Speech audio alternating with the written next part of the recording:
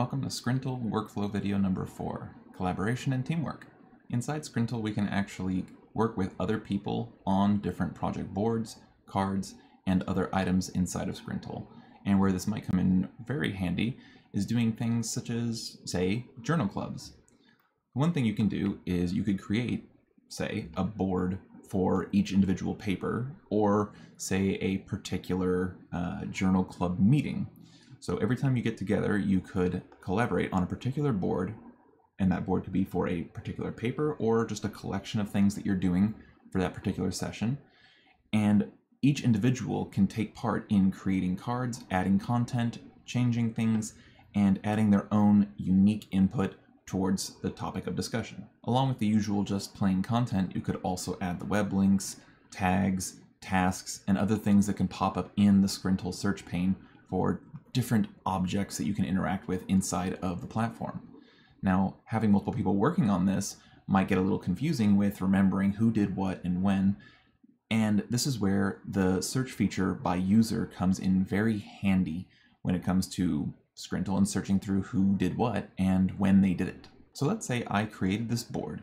It has the unique ID for a particular paper, site key, and this is going to be the board for my journal club for this particular session. So what I might do is then go into actions and share or publish. And what this will let me do is invite users by email, and they have to be Scrintal users. So if your user is not on a Scrintal account, then you can't invite them to collaborate with you. But as soon as you invite them, they can now interact with this board and what's on it, and they can put things on this board. So once we've done that, after they've done whatever they wanted to do, edit, add, tasks, links, tags, whatever you want to do, we have the ability to search not just globally across, say, multiple boards that encompass multiple journal club sessions, but we also have the ability to search individual boards.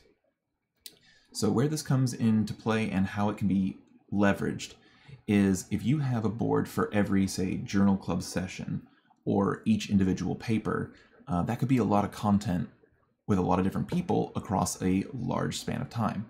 So that might be when you want to go to the global search, where you could search by an individual user for a larger chunk of time.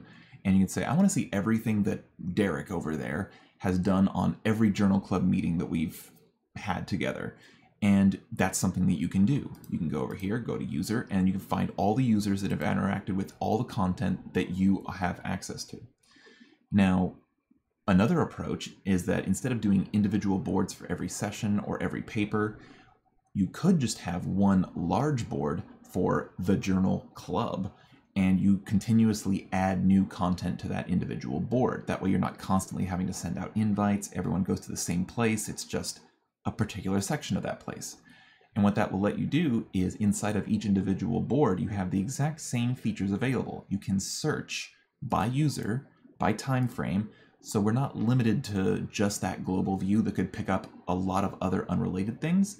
We can actually search within the actual singular board itself for that subset of content from the overarching whole. Also, when searching your tasks from, say, a journal session where you want to have things to come back to and follow up on, that tasks pane contains the ability to search by individual user as well. So while you might have a global search for all tasks, you could also easily filter this down to a particular journal club date or by just a user.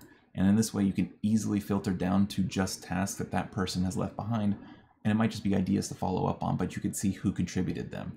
So the global level of view of tasks can also show you individual content on a collaborative team. And just another idea for something you might be able to do in Scrintal with, say, the journal club example, is we could also just have a board for journal club that then could contain the dropped boards for each individual paper or session on this larger canvas. And this doesn't take into account something like, say, daily notes where you link to individual items you've made on that day, but just to share one board, you could just have a journal club board, invite other people to it, and then you have the record of everything that your club has done chronologically through time. And this could be a great way of, linking across and saying, okay, we did this paper, then this paper, then this paper, and keeping track of the work that your club has done together as a whole.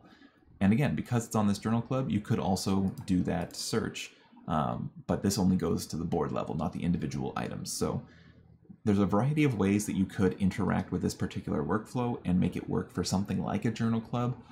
But remember, we're not limited to just that example. I just wanted to continue something for continuity in the hypothetical. But you could use this type of method for collaboration across different types of projects, different types of mediums. You could do it with video content, links, tasks. All of this stuff can be shared, and you can search and slice and dice by user, chronological time frame, tags, you name it. So there's a large variety of ways that you can leverage these features in Scrintal for collaborating with other team members and other individuals who you'd like to collaborate with.